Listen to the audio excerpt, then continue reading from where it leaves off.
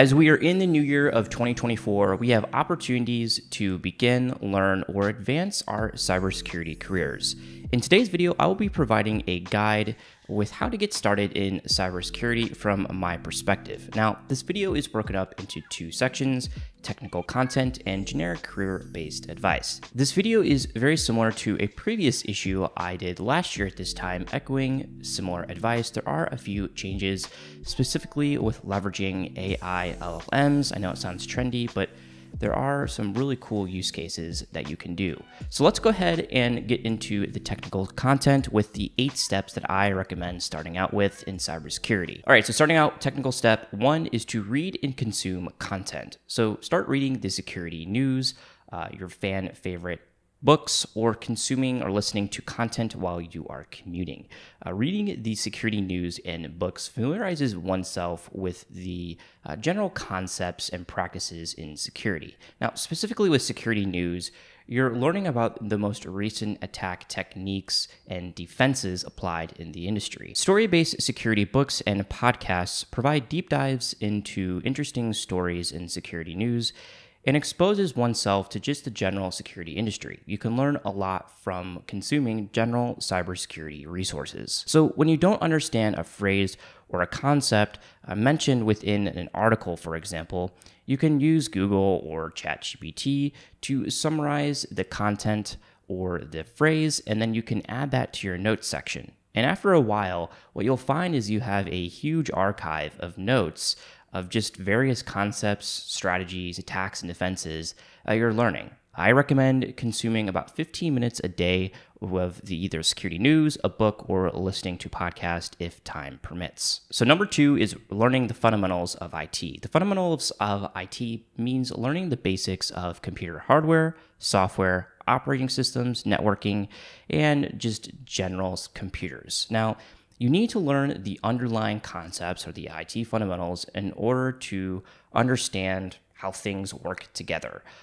So you can learn the fundamentals in a lot of different ways.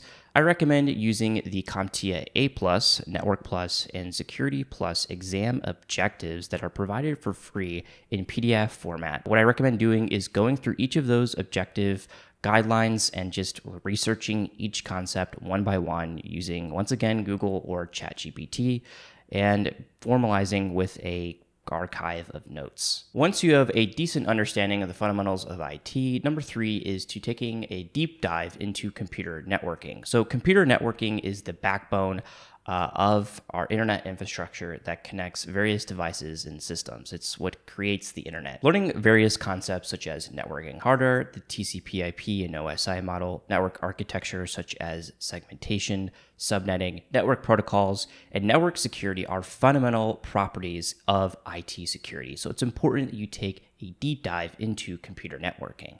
Now, I recommend as a free resource looking at the CompTIA Network Plus exam objectives as a template for learning the basics. Once again, you could use Google, ChatGPT to look up these concepts. Step number 4 is to learn the basics of computer programming and scripting. Choose a popular, user-friendly programming language such as Python. This is the one that I recommend, and you can transition into any other scripting or programming language such as PowerShell, Bash, or Go. Programming, and more so scripting, are used for general security analysts to do a lot of different processes, specifically with automation. So you can automate a certain process or workflow. You can build a command line tool which will automate a certain process, and even creating security integrations via APIs is important. So scripting is a paramount skill to have within this industry. Now, learning the basics of scripting, maybe how to write a small scripts, read scripts, and generally just exposing oneself to programming languages is going to help you in this industry tremendously. So I recommend for resources looking at free crash courses on YouTube, given the programming language or scripting language that you choose, so Python. There's no need to go out and buy various Udemy courses. So I recommend checking out Ryan John's crash course, Fundamental of Python for Cybersecurity YouTube crash course. Technical step 5 is operating system basics. Learn the basics of navigating the Windows and Linux operating systems, specifically with navigating the command line, looking at or using common shell commands, the basics of OS architecture via kernel, user space, and system calls, learning how to set up virtual machines via Windows and Linux, and then also looking at file system, process, and memory management. Linux is a sizable component for the backend infrastructure powering the internet and overall servers. So learning the basics of Linux architecture and how it differs from a traditional Windows or Unix environment can be very helpful in you advancing your security career. Now, on the other hand, Microsoft Windows powers the large majority of business and user workstations and business internal networks. Understanding the common techniques and tactics attackers use to infiltrate within these networks, as well as the defenses that you have as a cyber defender. All right, so step 6 is finally moving into cybersecurity or security basics. So learn the basics of security hardware, strategies, common attack techniques, as well as defenses and overall cybersecurity tools. So if you followed all of the previous 5 steps, the 6th step will be much easier to move into. You can learn about the basics of security hardware and then expose oneself to software tools such as vulnerability scanners, SEMS, firewalls, IDS, IPS, and lots of other acronyms. So at this point, you're learning the basics of security tools and techniques used. Once again, I do recommend as a free resource looking at CompTIA's Security Plus exam objectives via the PDF guide, looking at those contents via Google or ChatGPT, and just building a notes section. You can also take a look into the MITRE ATT&CK framework as well as the Defend Matrix. These are comprehensive guides for common techniques, tactics, and defenses that cyber defenders and attackers can use. And finally, for step 7 is learning cloud and virtualization. So within the last decade, cloud technologies, cloud computing has become ubiquitous within our environment. Learning the basics of the 3 major cloud providers, Amazon Web Services, Microsoft Azure, and Google Cloud Product, GCP, are going to be greatly beneficial to your understanding of how the cloud and on-premises work together. So basically, what is the cloud? It powers virtualization via using someone else's computer. So you're just renting somebody else's hardware.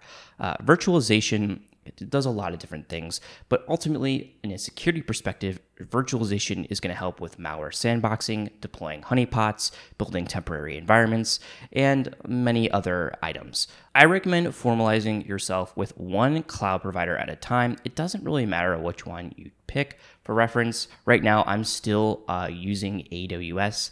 That is the primary one that I have been focusing on for the last 2 years.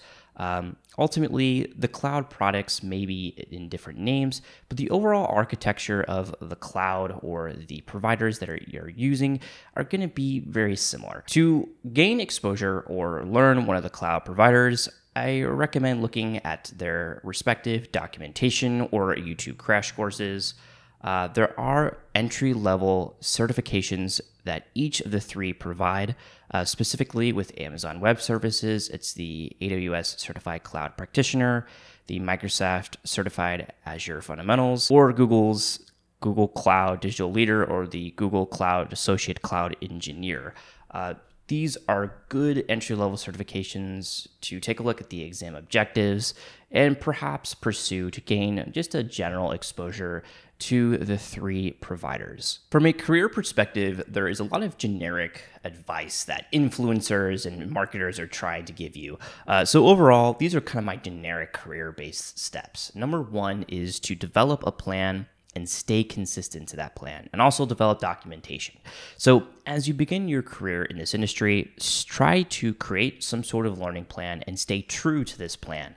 Whether that's learning an open source tool, pursuing a certification, or looking to get a university degree, I think that it's important that you create a plan and stick to that. And then also make sure you have documentation space, whether you want to use Joplin, Obsidian, Notion, or any other type of platform. I recommend taking extensive documentation so you can reference that for when you forget later on. Career recommendation 2 is project-based learning or approach. So whether that's CTFs, cybersecurity home labs via virtualization. Overall, building a portfolio of projects. Not only is this going to help you with getting a hands-on perspective in getting started in cybersecurity, but also it's a portfolio of projects where you can talk about that to maybe some future recruiters or employers. For my third recommendation, pursuing a formal qualification. Maybe that's a university degree, a few cybersecurity certifications. These can be useful for your overall learning process, as well as making you perhaps more suitable as a prospective candidate. A general technology, computer science, cybersecurity degree, or sticking to the main cybersecurity certifications are probably going to be your best bet. Overall, it's a portfolio that you're trying to build when you are applying to these jobs. Career-based step 4, apply with AI. So with the arrival of new AI platforms this past year, there's been a different approach to applying online depending on kind of how you look at it. Using AI platforms such as Lazy Apply or Simplify, you can have these systems or platforms go out for you and submit resumes on your behalf on online postings such as Indeed or LinkedIn. This makes it easier to get your resume out to hundreds of companies without manually having to apply to them.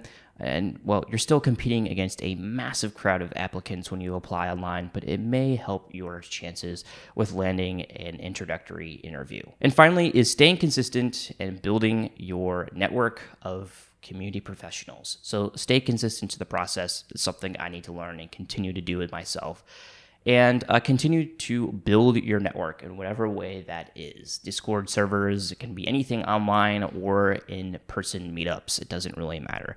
The InfoSec community is truly a great community depending on what side of community you're in.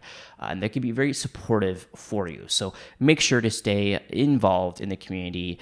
And you never know what may happen when it comes to landing possible employment opportunities. So as we begin 2024, the new year, I hope that this video can be a consolidated resource for you to help at least start or continue to grow in your cybersecurity career.